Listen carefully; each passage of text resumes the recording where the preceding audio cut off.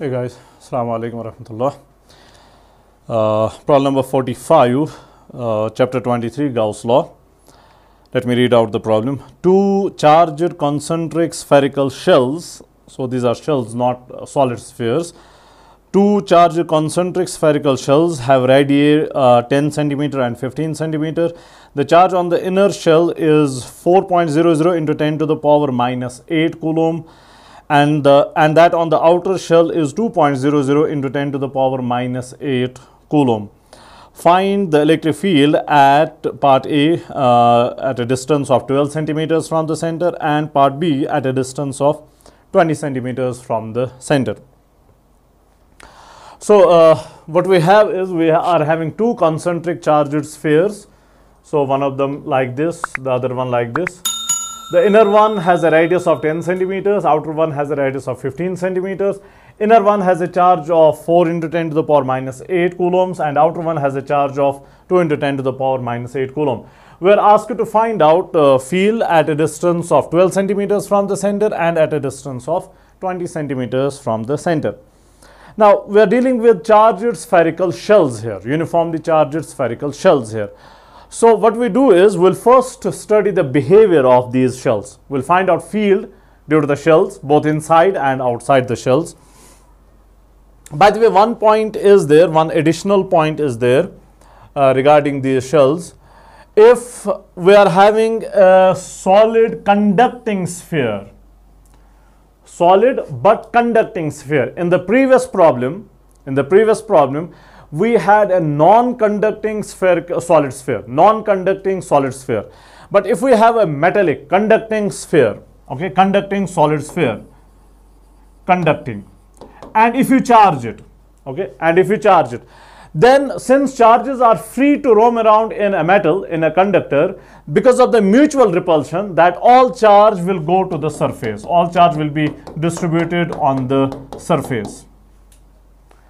That would mean if we are having this is a conducting solid sphere, and on the other hand, if we are having a spherical shell, a uniformly charged spherical shell, as far as electricity is concerned, as far as electrostatics is concerned, as far as charge study is concerned, these two are same.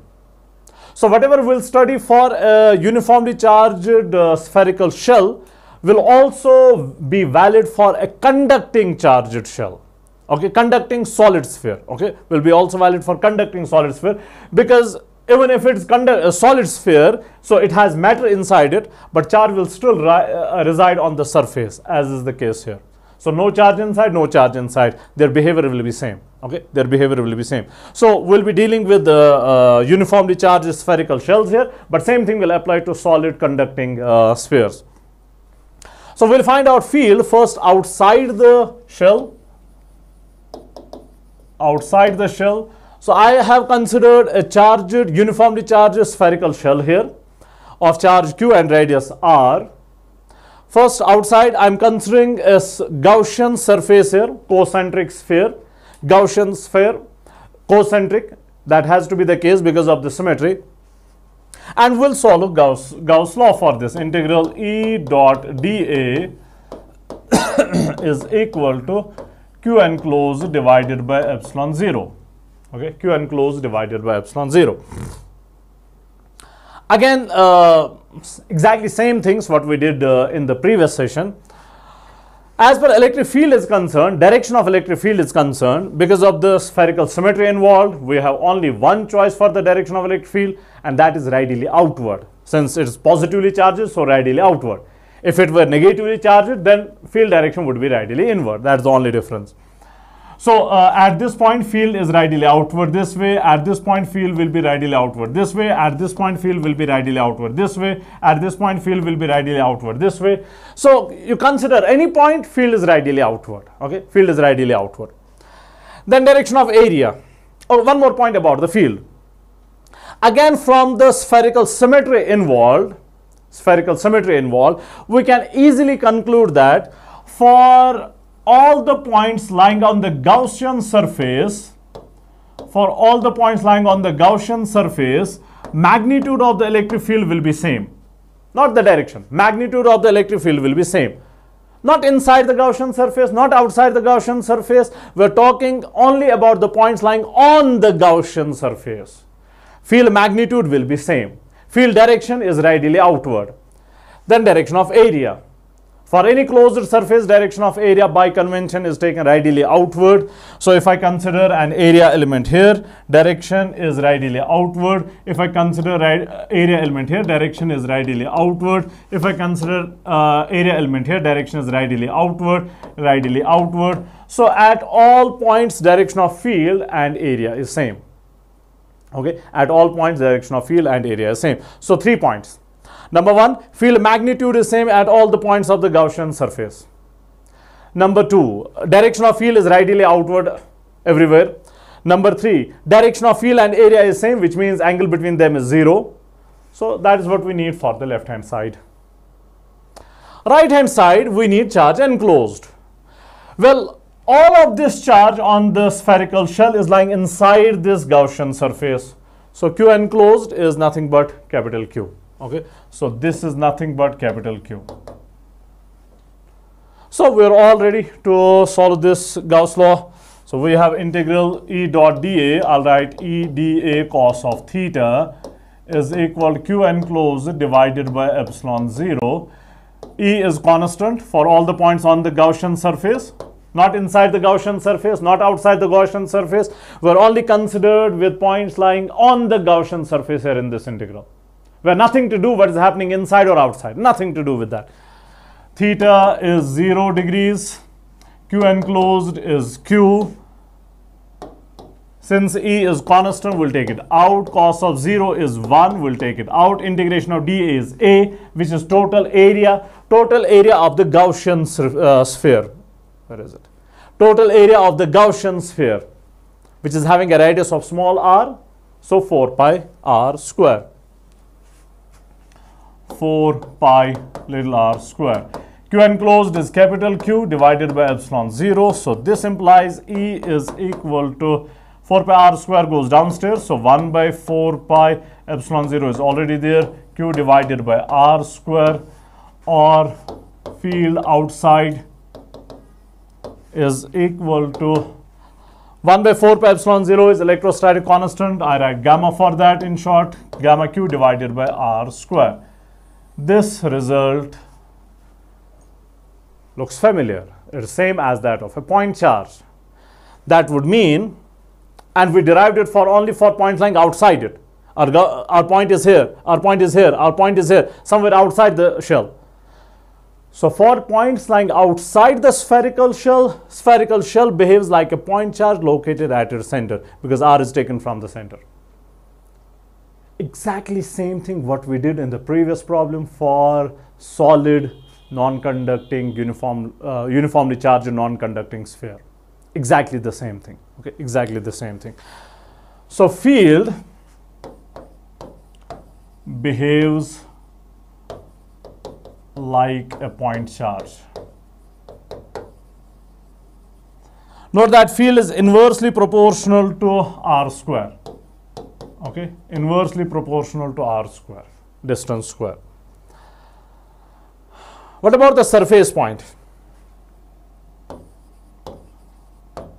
On the surface of spherical shell, okay, on the surface of spherical shell, somewhere here, somewhere here, somewhere here. Distance from the center is simply radius of the shell, which is capital R. So instead of small r, we'll write down capital R. So E on the surface, gamma Q divided by capital R square. Gamma Q divided by capital R square. So outside, for points lying outside the uniformly charged shell, it behaves like a point charge located at the center, inversely proportional to R square. Surface, gamma Q divided by capital R square. Now for the points lying inside the shell, okay, inside the uniformly charged spherical shell. This is the Gaussian surface I have considered. Distance R, will again use Gauss law. This is for inside points. Integral E dA cos of theta is equal to Q enclosed divided by epsilon 0. There is no charge lying inside this Gaussian sphere. all the charge is lying outside it. So this has to be 0. This has to be 0. Okay, so Q enclosed is 0. That means integral E dot E dA cos of theta is 0. So let's analyze. If we consider electric field, first let's consider area element. Consider area element anywhere direction is radially outward. Direction is radially outward. Direction is radially outward. Any area element direction is radially outward. Consider field. Consider field.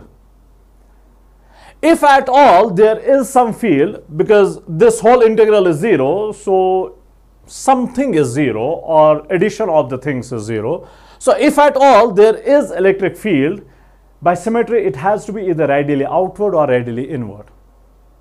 We're lying inside the charged shell, so maybe radially inward. But one thing is for sure, either it is radially inward or radially outward. So field is either this way or this way. Field is either this way or this way. Field is either this way or this way. Field is either this way or this way. Now note one thing. If field is radially outward, then direction of area and field is same at all points. So angle is 0. And cos of 0 is 1. So that means cos of theta is non-zero. It's not 0 anywhere on the surface. If we consider dA, well, there is some area element here. There is some area. There is some area. There is some dA. There is some dA. dA is not 0 anywhere. So this is non-zero. Oh, one thing I missed. If field is radially inward, then angle is 180. And cos of 180 is -1. So again, non-zero. So cos of theta is non-zero everywhere at all points on the surface. dA is non-zero everywhere at all points. So in order to make sum 0, integration is at the end of the day summation. So in order to make the sum 0, E has to be 0 at all points.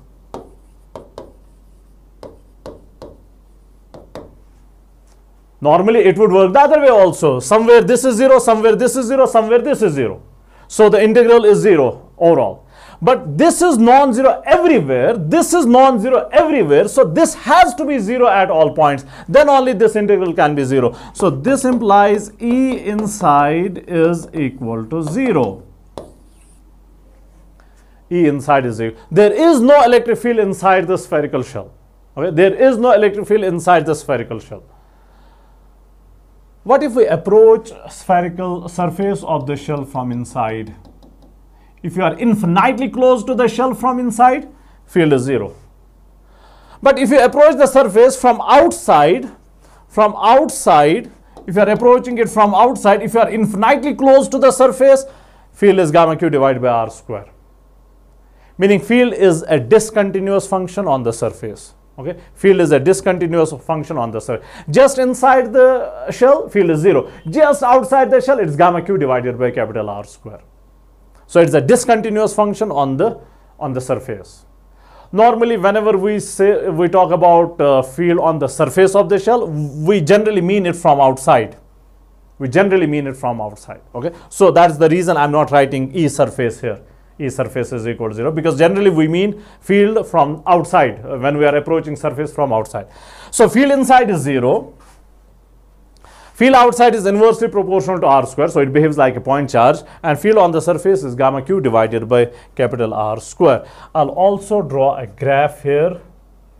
It has an interesting graph. Where am I?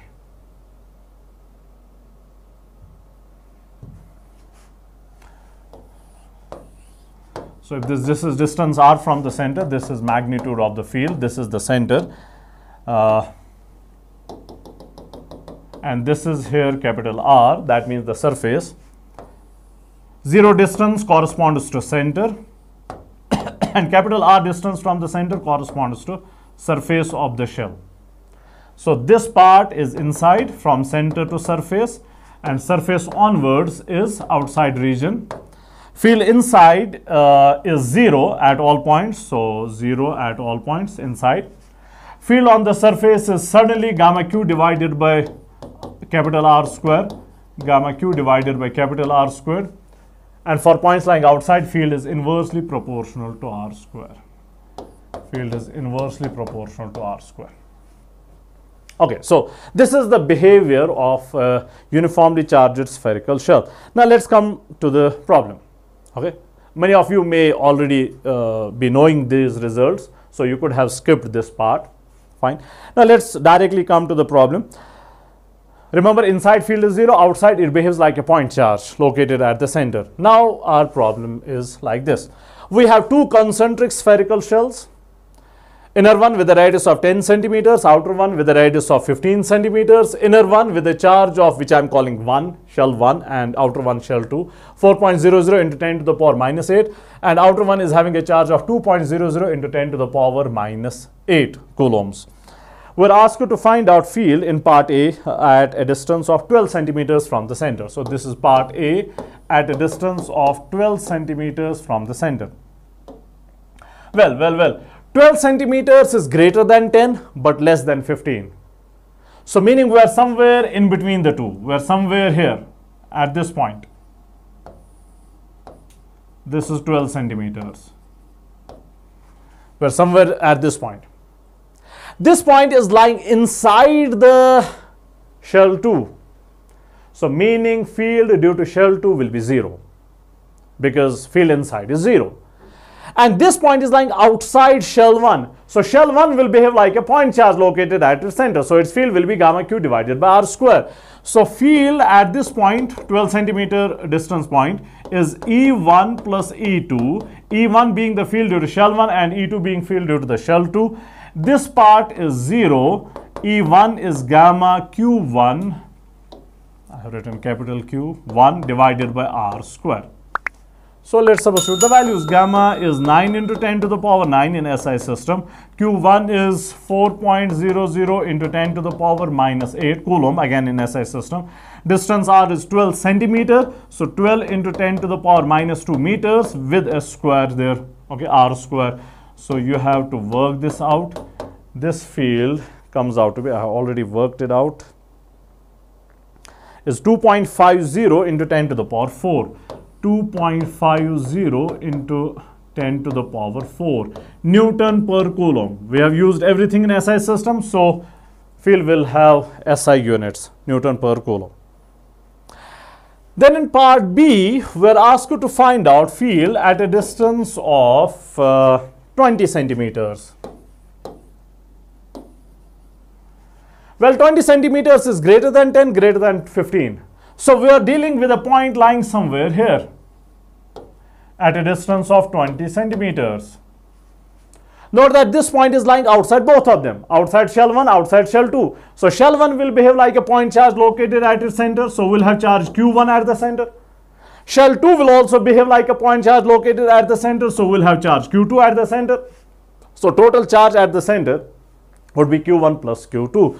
So field, which would be E1 plus E2, is simply gamma times Q1 plus Q2 total charge divided by R square.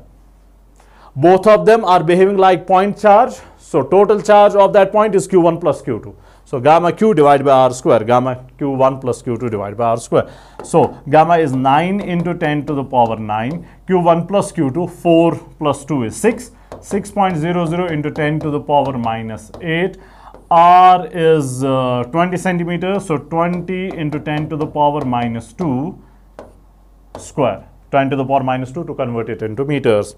So this is what we have to work out. I have already done that. Field comes out to be 1.35 into 10 to the power 4 Newton per coulomb.